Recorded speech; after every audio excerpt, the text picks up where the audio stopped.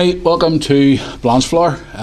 Obviously this is a new adventure for you from compared to last season where you were at Ballymena on loan for a while, and obviously you were previously at Cliftonville too as well. Yep. I'd like to personally, obviously, and obviously the club as well, would like to welcome you to Blanchflower, and I'm sure you're excited to get started as quick as possible. Thank you very much. I'm obviously very excited to be here. Obviously I known at Ballymena last season, but it's good to get a fresh start now this season and go into the season knowing what our aims are and what you have to do to get there. Obviously quite close to a few people here, so I think that'll make it easier to get settled in. I mean, obviously, I'll just hold this here. Obviously a few players we talked about before we turned the camera on tonight.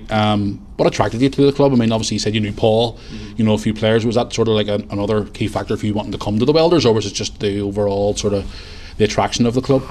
So first of all, it's the setup's unbelievable. It's probably, even if they're in the Premiership, they'd probably be one of the top facilities in the Premiership. Obviously played here a couple of seasons ago as well with Cliftonville in the League Cup, so the setup is class. So and then obviously known Paul since I was a kid.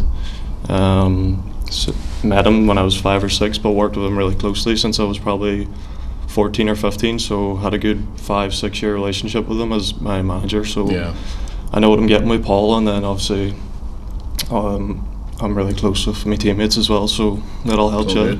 And I mean, obviously you've had a Premiership experience, now you can obviously bring that down into the Championship. I mean, obviously you know yourself, a Championship's one of them competitively. I mean, look at the seasons just past there, it was one of them seasons that was just, you couldn't know what was going to happen next. One minute you could be sitting 5th or 6th, and the next minute you could be top. But that's the best thing about the Championship, and obviously I'm sure you're relishing the challenge for next season coming ahead. It's always going to be difficult coming here. You know, the Championship's a really physical league.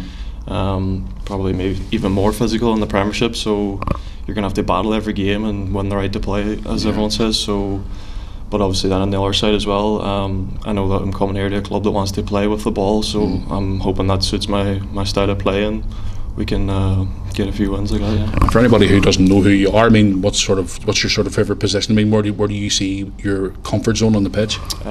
Centre half is my main position. Yeah, probably most comfortable playing in the back four, but played a back three all last season as well. So centre half, yeah, I like to get on the ball and play, and then obviously like to use my height and my physical presence as well, and try and be dominant in there and stuff as well. I mean, Paul is trying to build more of a youthful side here. I mean, obviously yourself being quite young as well, he's got a lot of younger players in the squad as well, you say, you know.